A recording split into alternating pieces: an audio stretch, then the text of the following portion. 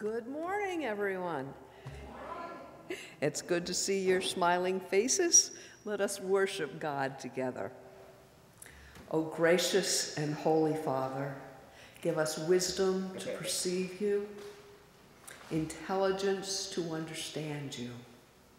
Give us diligence to seek you, patience to wait for you. Give us eyes to see you and a heart to meditate on you.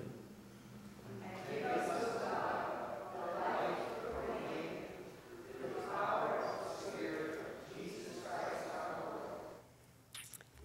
Seems like an amen goes there, doesn't it? Let us sing together new songs of celebration.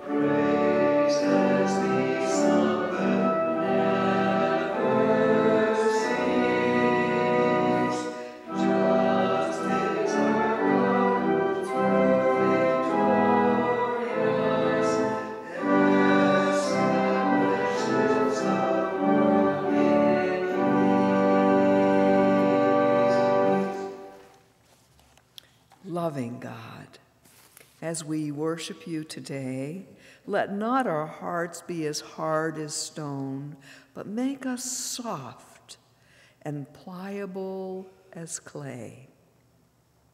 Let not our minds be armored as a fortress, but make us as open as an archway. Let us not cling to preconceived assumptions, but relax our hands to let go of all to which we grasp. Set us free to hold whatever you might send us. May we not be like rocks, unaffected amid the current, unconnected to its source. Instead, may we flow with your spirit as a fallen leaf floats lightly on the surface of a stream. We pray in Jesus' name as he taught us, saying, Our Father, who art in heaven, hallowed be thy name. Thy kingdom come, thy will be done, on earth as it is in heaven. Give us this day our daily bread, and forgive us our debts as we forgive our debtors. And lead us not into temptation, but deliver us from evil. For thine is the kingdom, and the power, and the glory forever. Amen. Psalm 113. Praise the Lord. Yes, give praise, O servants of the Lord. Praise the name of the Lord. Blessed be the name of the Lord, now and forever. Everywhere from east to west, praise the name of the Lord. For the Lord is high above the nations. His glory is higher than the heavens. Who can be compared to the Lord our God, who is enthroned on high? He stoops to look down on heaven and on earth. He lifts the poor from the dust and the needy from the garbage dump. He sets them among princes, even the princes of his own people. He gives a childless woman a family, making her a happy mother. Praise the Lord. Lindsay?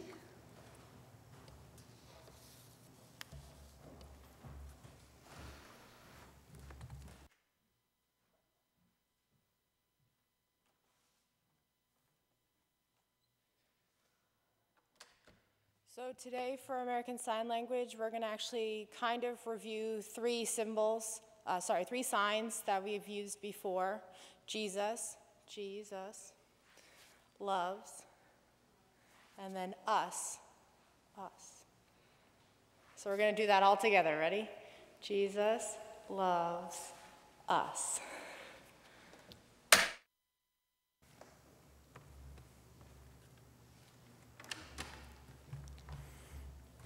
We had a wonderful pasta dinner last night, thanks to all of those who contributed items and time and your presence.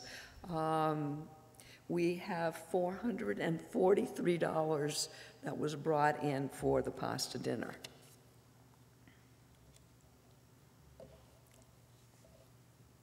We've received a note. Anybody recognize that building here in Warren? Maxwell House. September 17, 2019. Dear Pastor Irish, thank you so much for participating in the National Day of Healing on August 25th. The Warren Middle Passage Project was honored to be part of the ceremony with the bell ringing at the Baptist Church. Please accept this donation as a token of our appreciation and gratitude. Sincerely, Chris W. McDonald, who I assume is a treasurer, since the check was signed by her.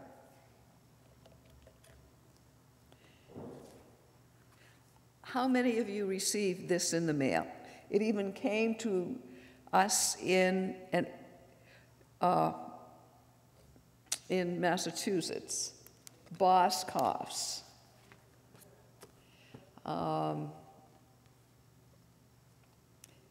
Some of the things that they will be doing, they have a community room within their store that if we wanted to do something, we could say, is your community room free at this time? But On September 28th to 5th, Debbie Boone will be there. On October 6th through 12th, Elvis Aaron Presley Jr. will be there. So there are things that they will do that will make community lighter. Debbie? I'd like to say, I took my Sunday paper before I came to church. There is almost the size section of Boston, and it tells everything. If you get a Sunday paper, I brought mine so that you can look at it downstairs. I mean, they are going all out. They are going all out. And having met some of them personally, if they hadn't been the kind of people they were, I probably wouldn't have been interested. But not just this time, but throughout the year, they will do things that will put money into our nonprofits. And if a company is willing to do that, I'm willing to support them in the doing of it. Where most nonprofits are in similar situations to where we are. We're not alone in that because of debt, because of the economy, because of there's just not enough funds to go around for our nonprofits. So having a company move in that knows that and wants to support us. Yes, we have to do something in order to get their money, which is a good thing. It's better than giving it to us as a handout. But there are still tickets available. Kevin has some in the office if you were interested and haven't gotten one yet. If you did take tickets and have sold any, we would appreciate having the money turned in. At this point, Debbie has done that and has a few people going with her, which we greatly appreciate. And our September mission is continuing our August mission. On October 6th, there will be an Abcory all-church worship at the Memorial Baptist Church of Seekonk. So it's on our side of the state, even though it's in Massachusetts. And you are very welcome to go. We are still looking for Sunday school teachers and see where we can go on that. Okay, I want to let you know, the craft fair is coming up. Laurel is working hard on it, but there are things that we do in addition to what Laurel does. So if you have any questions, you can talk to Wanda and Priscilla here, and Mike when he's here, to see if there are things that you can do to help in the whole process. Wanda. Mike is doing the snack bar portion of it, so there will be a snack bar at the craft fair, and I'm still running the big sale table and could use some support from people to make contributions for that as well. So those are two things that we're really good at. We like to make food and do food, so that would be great if people could help with that. October 20th, we need foods for the bake sale as the craft fair is going on. Now, this is the time of the Warren Walkabout, so there will be a lot of people in town, and we want to entice as many as we can to see who we are as a church. Psalm 79:9. Help us, O God of our salvation. Help us for the glory of your name. Save us and forgive our sins for the honor of your name. If the ushers would come forward and receive our morning tithes and offerings.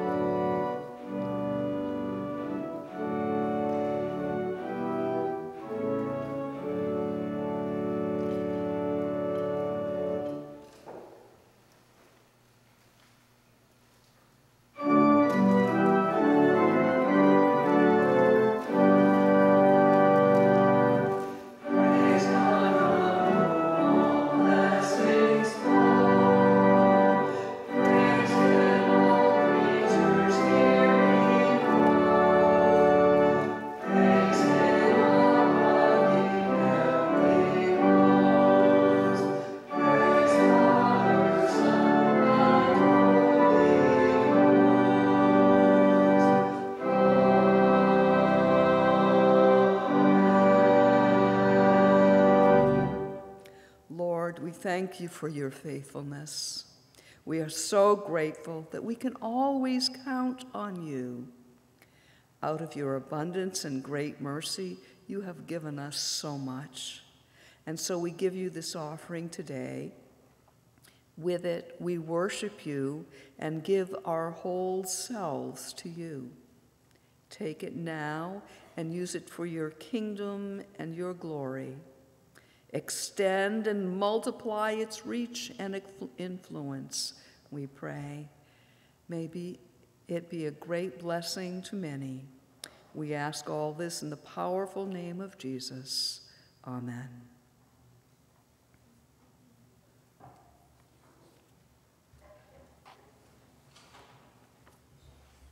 And I then shall live.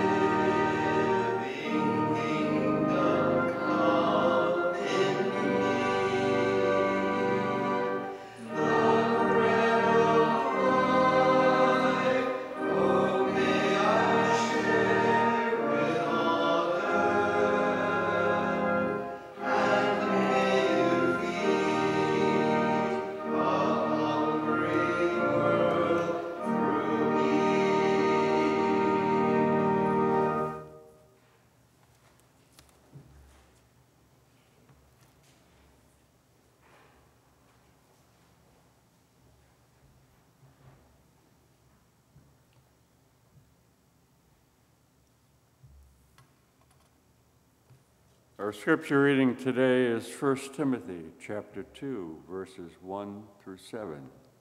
Instructions about worship. I urge you, first of all, to pray for all people. Ask God to help them, intercede on their behalf, and give thanks for them. Pray this way for kings and all who are in authority, so that we can live peacefully and quiet lives marked by godliness and dignity. This is good and pleases God our Savior, who wants everyone to be saved and to understand the truth. For there is one God and one mediator who can reconcile God and humanity, the man Christ Jesus. He gave his life to purchase freedom from everyone.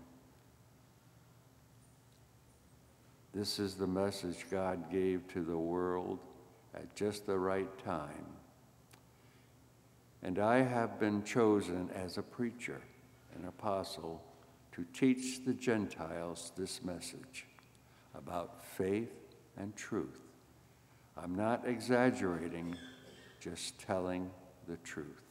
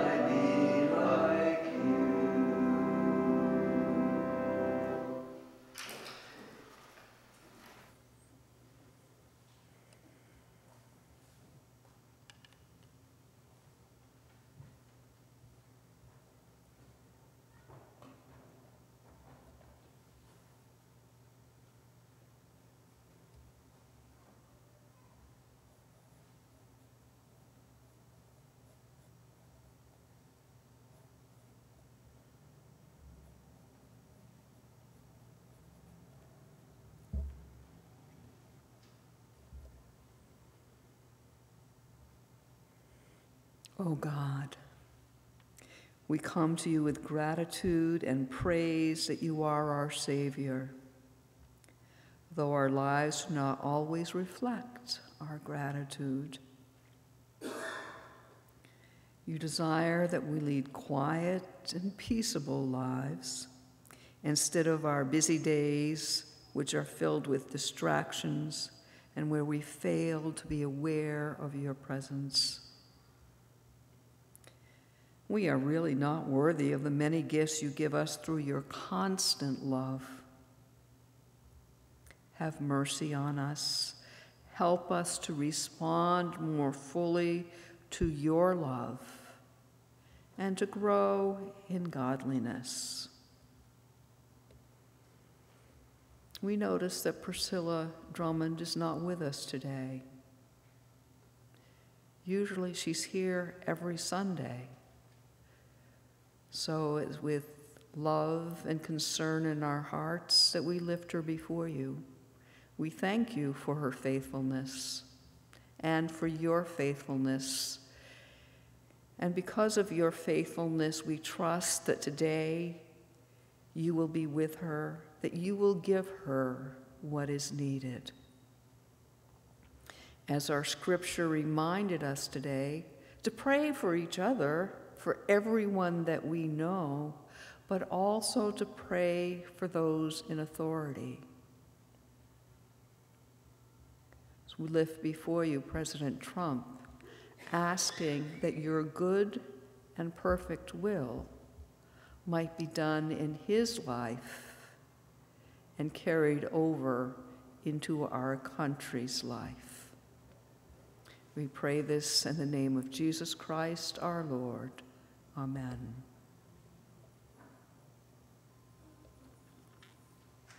We have come to join in worship.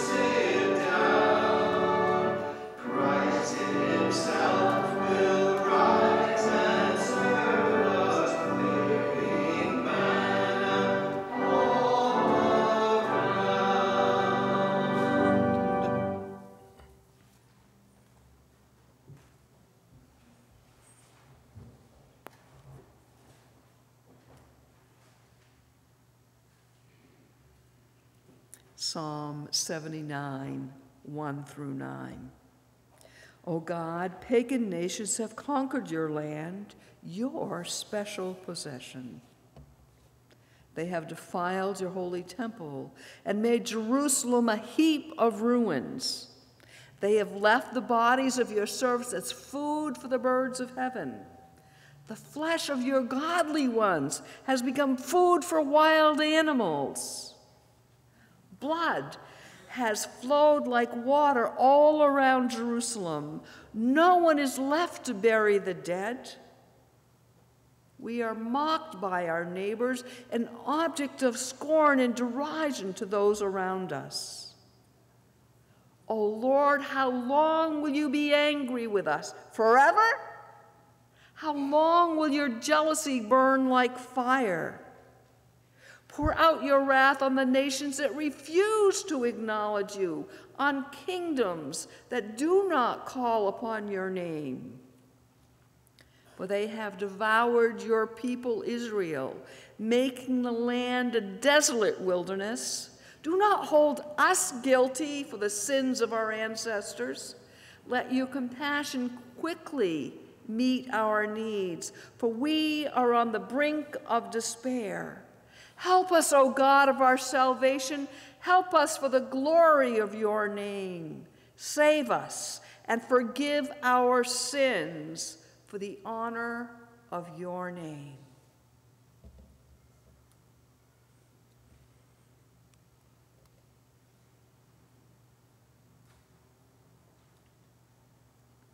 Most people want to be prepared in the case of an emergency. We are better able to prepare for those occasional situations in which we need help. Our smartphones have apps we can use to summon help. In today's dramatic psalm reading, we can hear the urgency of the words. The situation is serious. Will God arrive in time to save the psalmist and his people? The first ocean-going vessel to use an SOS distress signal was not, as many believe, the Titanic in April 1912. In fact, the wireless operator on the Titanic, Jack Phillips, sent out a CQD call, which was still widely used at the time. It was only when no help appeared that he began to send an SOS signal interspersed with the CQD call. For the passengers and crew of the steamer Kentucky, the SOS signal was a lifesaver. Back on February 4th, 1910, almost 110 years ago, the Kentucky set sail around Cape Horn from New York to Tacoma, Washington. A little bit about Morse code SOS.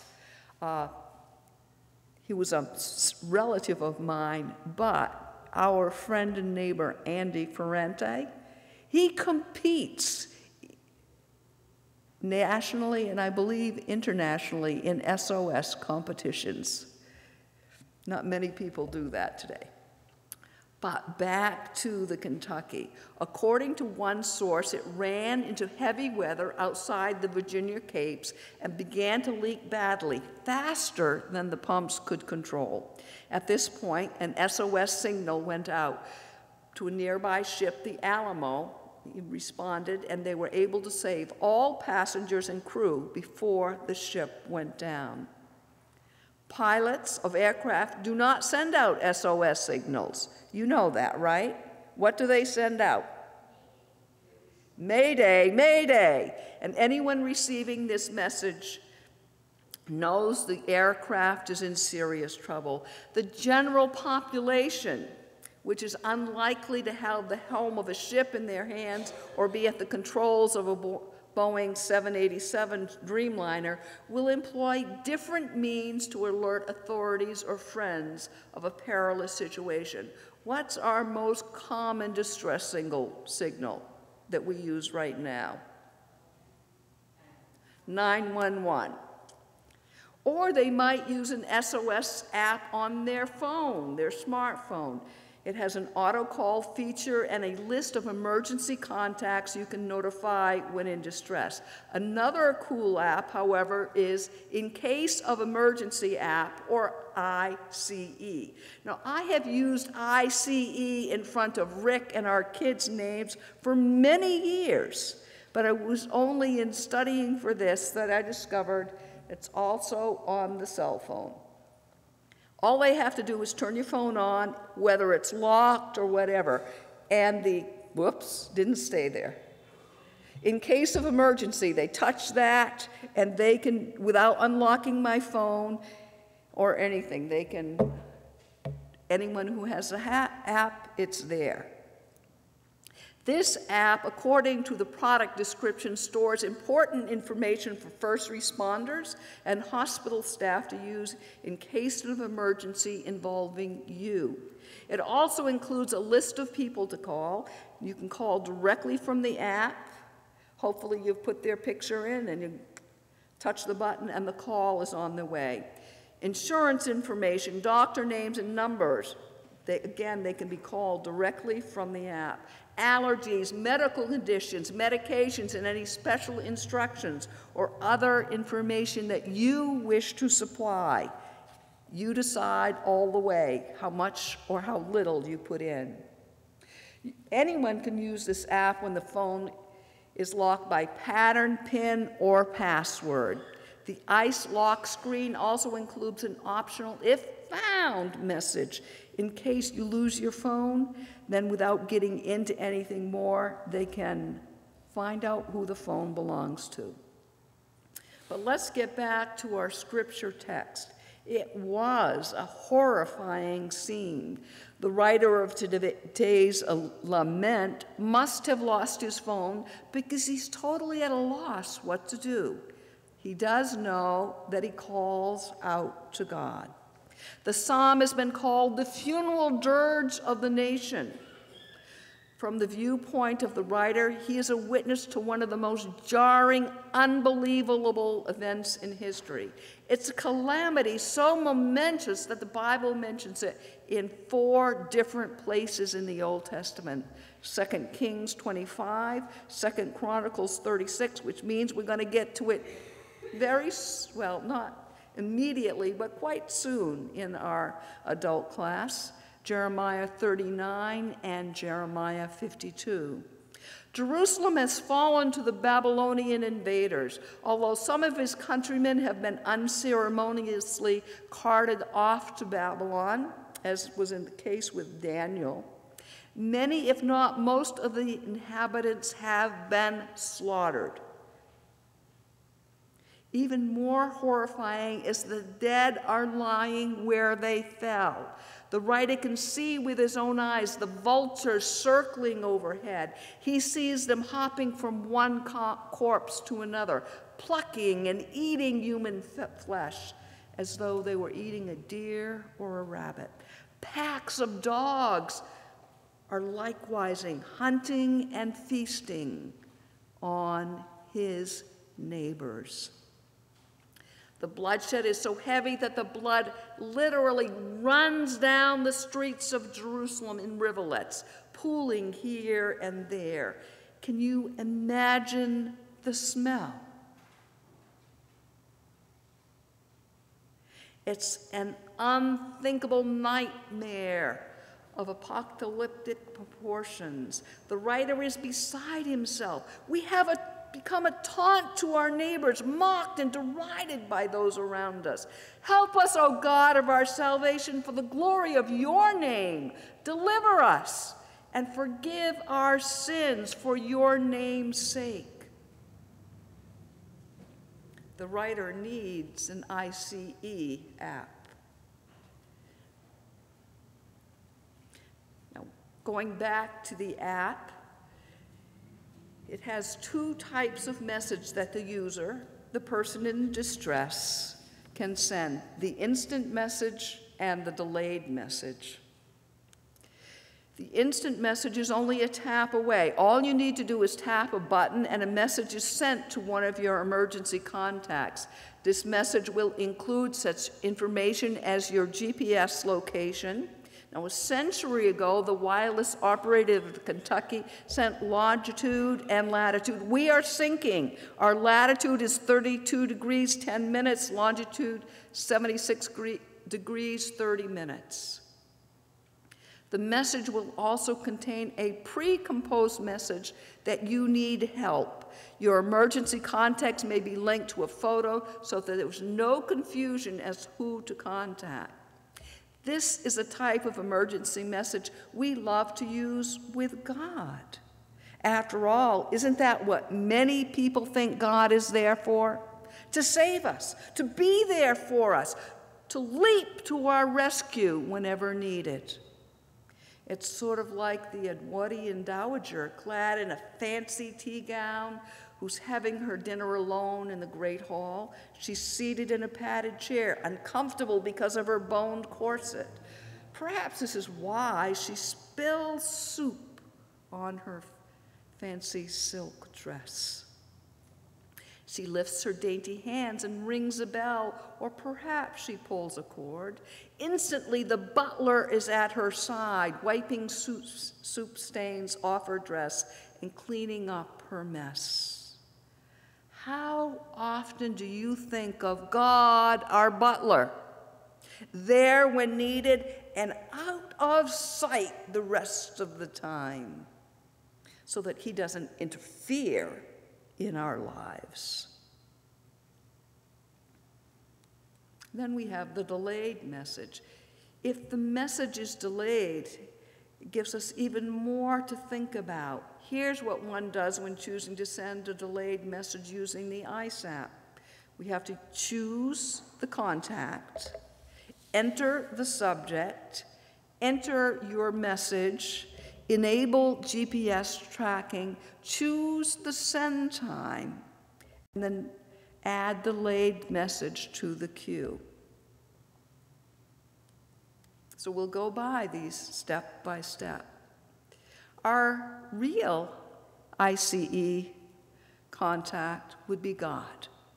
The message could be, "Help us, O God of our salvation," or "Out of the depths I cry to you, O Lord. Lord, hear my voice. Let your ears be attentive to the voice of my supplication. Or be pleased, O Lord, to deliver me. O Lord, make haste to help me."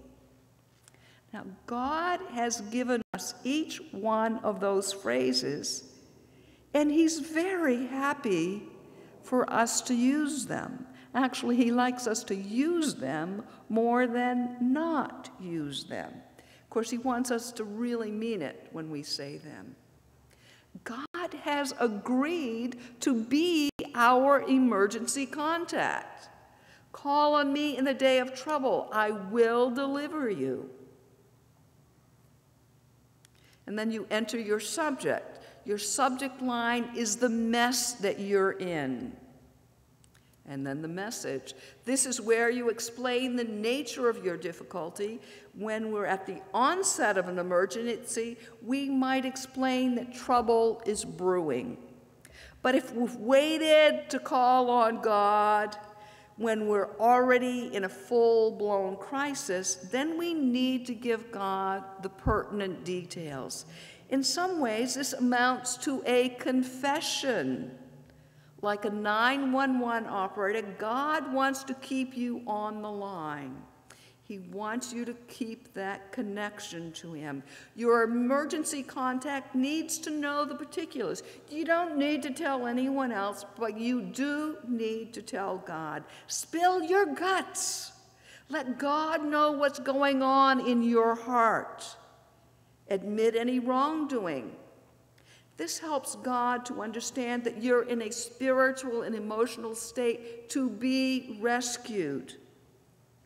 Your contrition and confession lets God know that you're actually willing to receive assistance. Attach a photo to your message. In other words, give God an accurate assessment of who you are. This too will help God identify you as someone who knows there's trouble and wants to be delivered from that trouble. And then you enable your GPS tracking. Now, this could be God's power system or God's protective services. You want God to be able to track you. So you invite God to search me, O God, know my heart, test me and know my thoughts. See if there is any wicked way in me and lead me out of the mess as soon as possible. That wasn't in the scripture, but by your smiles, I recognize you got that. Choose the send time. Schedule your crisis. Sometimes, as we look at the week ahead, we know we're going to need a special portion of God's grace. Yes, we know that we need God every minute, every hour, and every day of our lives, but really, there are those special times when the stress factor is going to be huge, and we know it. So we send out a call to God in which we acknowledge that we might be weak, that the force that's about to be applied to our patients just might be too much for us to handle while keeping our cool, that it's possible that we are going to buckle under pressure. It's like we're asking God to be on standby for an emergency rescue for an infusion of or transfusion of something of grace, wisdom, power, self-control, or all of the above. And then we add this delayed message to the queue. We pray it out, we lay it out, then click send and walk away. Because once we do that, it is in God's hands, and we need to keep our hands off. Sometimes the rescue is dynamic. Such was the case with Joyce Smith. Last spring, I told you about the movie Breakthrough, based on the book she wrote about her son. Rick and I went to the movie, and Sue bought the book. She loaned it to me. Now, from spring to now, I finally had time to read it, and I was going to bring it today, and I remembered everything else I needed except for the book. But I will try to bring it in, and Sue doesn't need it back, so she's willing for it to be shared among the congregation so that you can read it. The movie was wonderful, but the book is even more powerful. She writes, or in the book it says, when her 14-year-old son John fell through an icy Missouri lake one winter morning, she and her family had seemingly lost everything. He was underwater too long, and then at the hospital, John lay lifeless for more than 60 minutes. But Joyce was not ready to give up on her son. She mustered all her faith and strength into one force and cried out to God in a loud voice to save him.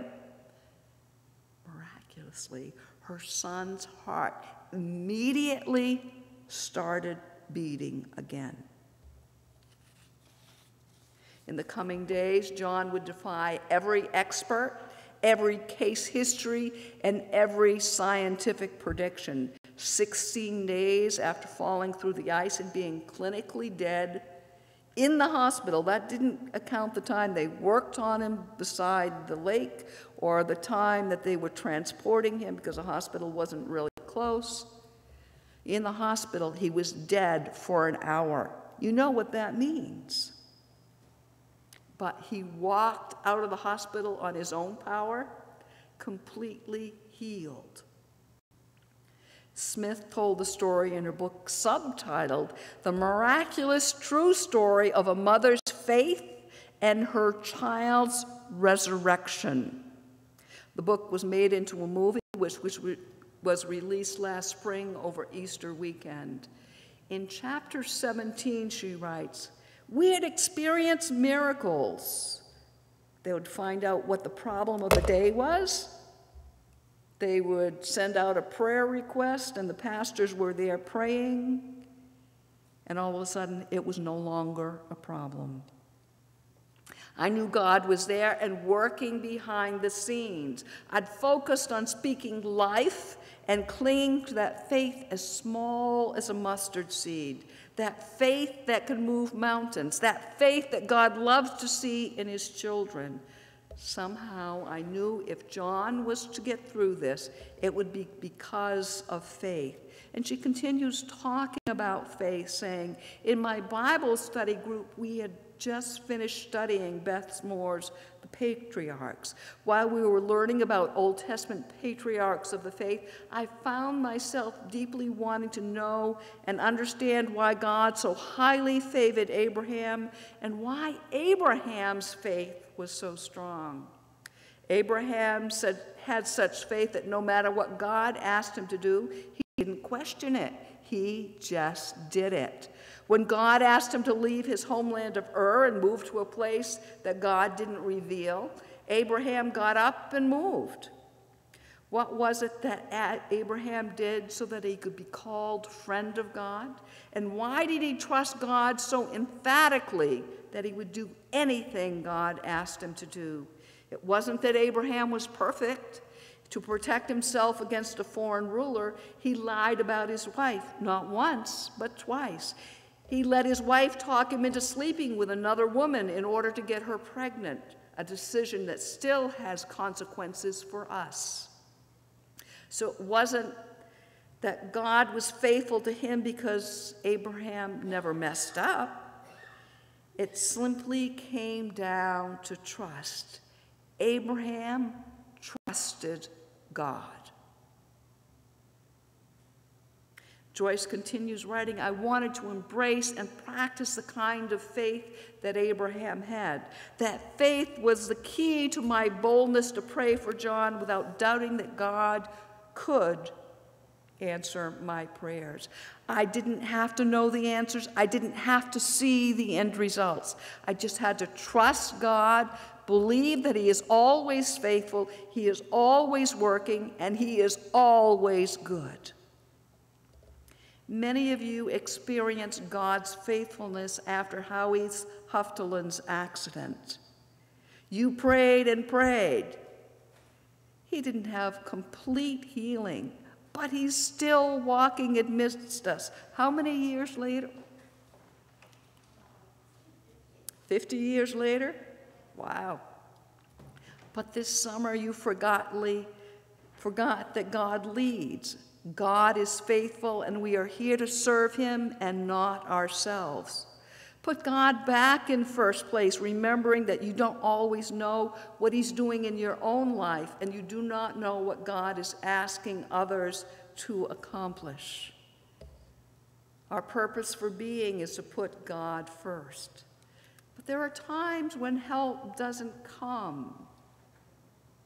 The psalmist didn't receive the deliverance he asked for.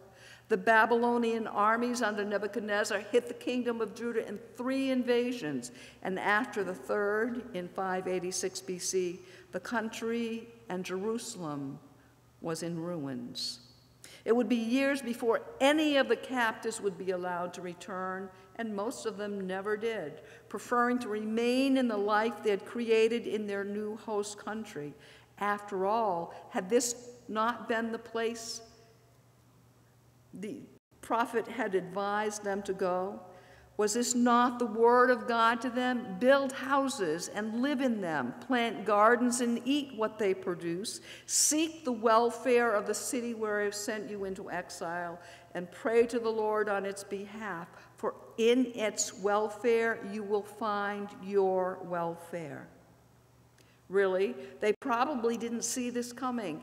This was an answer to their prayers, but it wasn't the answer they were expecting. Often what's frustrating is that God doesn't seem to work too hard on a particular response time. It's not like paramedics whose goal is to arrive at a scene within minutes of getting the call. That's why that answer was so fast this morning. Sometimes when we call upon the Lord, we get an instant response. Sometimes we get a delayed response. Listen to the cry of the psalmist in Psalm 13. We can hear the pain in his voice. How long, O Lord, will you forget me forever? How long will you hide your face from me? How long must I bear pain in my soul and have sorrow in my heart all day long? How long shall my enemy be exalted over me? Sometimes a response comes to us in ways we did not expect. Sometimes we don't think we get a response at all. But through it all, we learn to trust the one into whose hands we place our lives. Perhaps when we do this, we can say, as the prophet Habakkuk did, though the fig tree does not blossom and no fruit is on its vine, though the produce of the olive fails and the fields yield no food, though the flock is cut off from the fold and there is no herd in the stalls, yet I will rejoice in the Lord. I would exalt in the God of my salvation. God, the Lord, my strength, He makes my feet like the feet of a deer. He makes me tread upon the heights. Let us pray. Oh Lord, when we think about this passage from Habakkuk, we're very good at enumerating the top, saying everything that is wrong, everything that is missing. May our response be to praise you, to worship you, to recognize that you are still in control, to pray that as time unfolds, we may be able to see the great work that you are doing in our midst. Amen. Come and find the quiet center.